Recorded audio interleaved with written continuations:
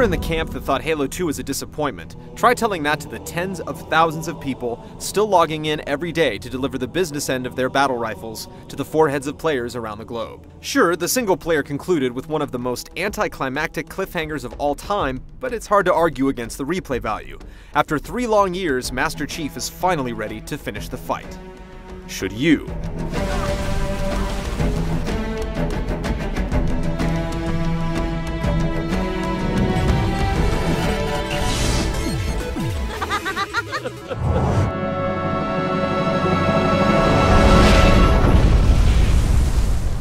Halo 3 doesn't wait long to sew up the loose ends from the second game, as Master Chief finds himself on Earth, where he's forced to take up an alliance with the Arbiter. It seems Cortana has gone missing, and Earth is crawling with the Covenant. The anonymous badass has to rescue humanity from the alien invasion and locate Cortana in the process. With the Arbiter as sidekick, Halo 3 could have easily turned into a bad buddy cop story. However, it's handled with deft hands, as the motivations of each character create constant tension and second-guessing throughout. Halo 3 is supposed to represent the end of the story arc, and this is definitely the case. Some heavy stuff goes down without the melodramatic meter busting its needle. Ma'am, squad leaders are requesting a rally point. Where should they go? To war. And while the story doesn't transcend the genre, it's some pretty engrossing stuff. Just be warned, if you haven't played the prior games, you might want to brush up on your basics, or you'll find yourself lost.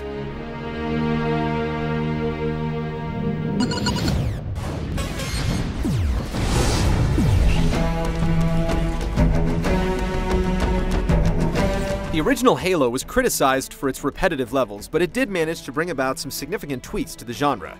Halo 2 is more of a refinement of those concepts, with an amazing online multiplayer component. Halo 3 is more like the latter than the former. The single-player campaign still plays without any major bouts of loading, as each new area streams off the disc. There are still safe checkpoints after each major confrontation, and overall, it's very much the Halo experience you've come to know and love. Tack on the ability to play through the campaign cooperatively with up to 3 other people online on 4 different difficulty settings, and you can begin to see how the 10 to 15 hours it takes to complete, based upon skill level, works out to be much more than that. Its longevity is bolstered even further by campaign scoring. As you and your friends play through the campaign together, you're rewarded with points that will ultimately earn you achievements. If you find one of more than a dozen skulls scattered throughout the game, you can enable it to get point multipliers. To balance things, each skull you enable makes the game more difficult. The entire campaign is designed like one big roller coaster. There are no repeat levels, hardly any backtracking, and no need for arrows on the floor showing you which way to go. While it remains a linear experience, you're swept along from one epic confrontation to another at an unrelenting pace. There is no downtime in Halo 3, and every locale is unique and memorable. Then there's the 16-player multiplayer. If you're one of the people still playing Halo 2, you might as well clear your calendar now, and for the next several years. Halo 3 is loaded with that much content. There are 11 different maps on the disc, and each has its own distinct personality and requirements for success. Some consist of tight quarters, where respawning can't happen soon enough, and the battle ebbs and flows back and forth like a seesaw. And then you have the classic county-sized maps, where vehicles and organized transport play a much larger role. And then there are the ones in between, where infantry and transport are important in equal measure. Everything from the weapon and vehicle placement to the terrain has been perfectly balanced to facilitate heated online hostilities. When you do grow tired of them, you can always turn to the Forge option. Here you can build your own maps and game types right down to where every last weapon and object is placed. You're given templates to work from, and the interface is so easy to use that your imagination is free to run wild. You can then upload your creations for others to play and rate, ensuring that the cream always rises to the top. The final new feature is the Movie Maker. Ever want to remind a friend how you stuck him with a grenade and relive one of your finest moments on the battlefield? That's what it's for. You can save the relatively small files on your hard drive and then send them to friends or snap some screenshots. It works well, though we would have liked to have the ability to edit multiple clips together or export clips so that they could be used by other pieces of hardware. Halo 3 is like your girlfriend's vacation suitcase. It is bursting at the seams. There's so much to play and fiddle with that we can't imagine getting more entertainment value out of $60.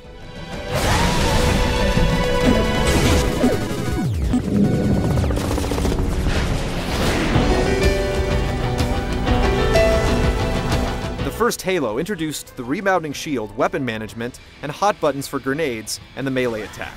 The coup d'etat in Halo 2 was dual-wielding. In Halo 3, It's all about the deployable. Utilizing the X button, you can employ protective bubbles, portable blast shields, and more. On the easier difficulty settings, they're basically an accessory, but on the legendary setting, they're a necessity. Best of all, they carry over to the multiplayer, where entirely new strategies are formed. At the same time, this is one of the major disappointments of Halo 3. There just aren't a lot of groundbreaking gameplay elements. Turrets and shields have been a part of PC shooters for almost a decade, and this is one area where the Halo series is still playing catch-up. You get all the staples of the series, but there's nothing trailblazing, like the rebounding health meter. That's not to say that there aren't more additions, though. You get a small arsenal of new weapons like the Spartan laser, which takes an irritating 3 seconds to fire but deals an exorbitant amount of damage, the practically worthless flamethrower, and a brute shotgun. More effective and fun is the ability to snag turrets from their tripods and operate them manually. Our personal favorite has to be the brute hammer. This blunt trauma weapon is capable of taking out the game's toughest enemies with a couple of blows.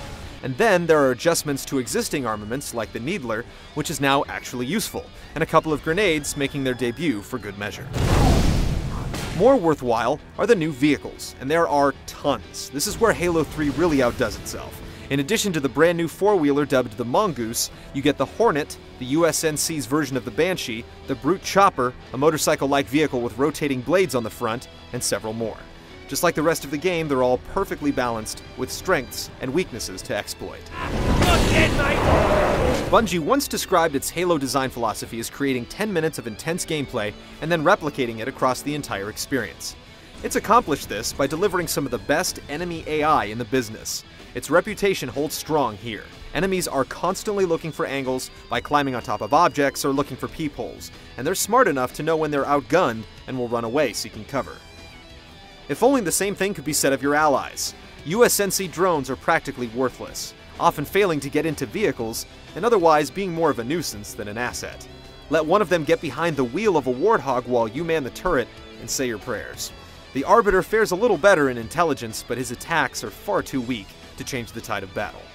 The gameplay in Halo 3 can't exactly be considered combat evolved, it's more like combat refined. Yet the battles are so frenetic and the enemies so smart that no two frays ever play out the same. With the new weapons and vehicles, both the intensity and thought required to succeed peak the meter. More boss battles would have been nice, but even they have more than one tactic for success.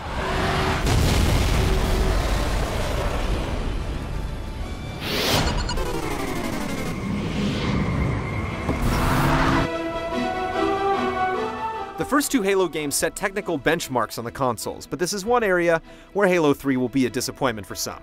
It's definitely not the best looking console game on the market, or even its platform, but it's still bursting with visual trickery and eye-popping scenery. It also manages to run in a rock-solid clip while splashing literally dozens of enemies across the display, all engaged in combat with explosions, vehicle damage, and some incredible physics commencing at once. The real sore spot is the character modeling. They simply don't look as good as you'd expect. The audio pulls no punches and manages to trump the visuals by a substantial margin. There are so many different audio clips for Allied soldiers that you'll be hearing new ones right to the end. Hurl next time. The writing is sharp and witty, and the voice acting throughout is impeccable. Check it out. No way. A Spartan? For real. You better not be. Oh man, he's here. Once again, the score comes shining through and kicks in at all the right moments, sending those chills up your spine that only gaming can provide.